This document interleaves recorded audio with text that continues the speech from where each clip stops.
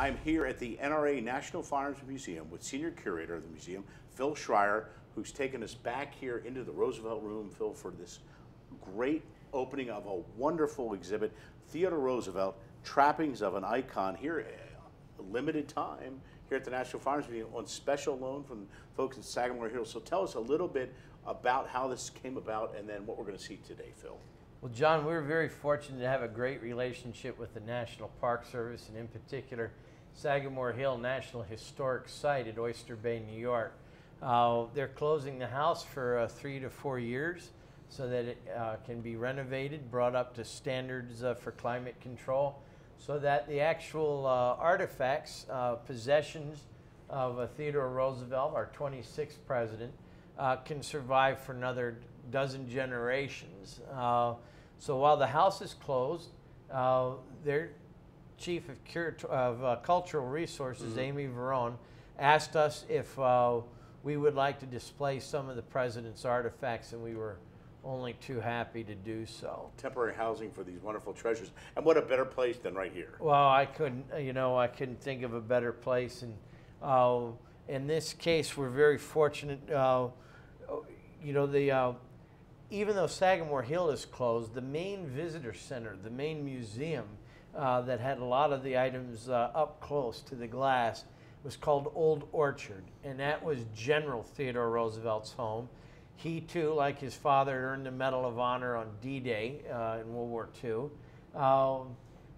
General Roosevelt's house serves as a big museum, and there's a lot of great stuff there. But that's still open to the public. Right. But when I was looking for, the colonel's revolver that he used and some of those things, his spurs and his binoculars, all those are still on display at Old Orchard. But I could only borrow the things that were at the house. Right. Well, one of the Brooks Brothers tunics was at the house. If you look right inside the breast flap pocket, you'll see Brooks Brothers Broadway, T. Roosevelt in fountain ink on the inside label of the tab there. So when you're going to storm San Juan Hill, you want to have Brooks Brothers only. Yeah, absolutely.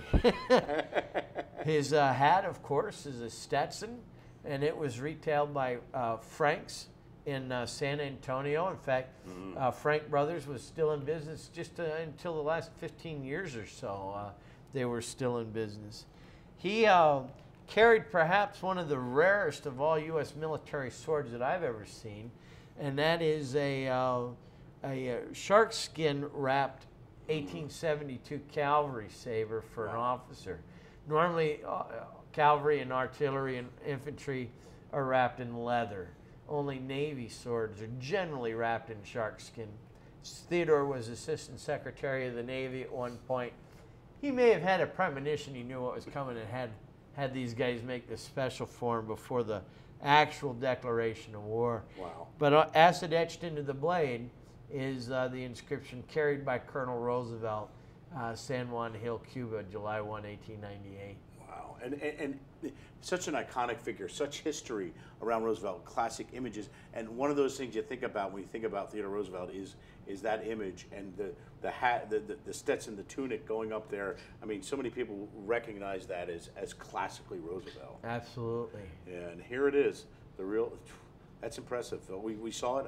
We got to see it upstairs in the secret room, and it looks so nice down here and presented so well. You guys have really done a wonderful job putting this all together. And the great news, it's continuing to roll out, and it's going to be here available for that people want to come and see us. They can stand where we are, Phil. That's right. And see this right here. How do they do that? They can do that by taking exit 57A off of Interstate 66 in Fairfax, Virginia.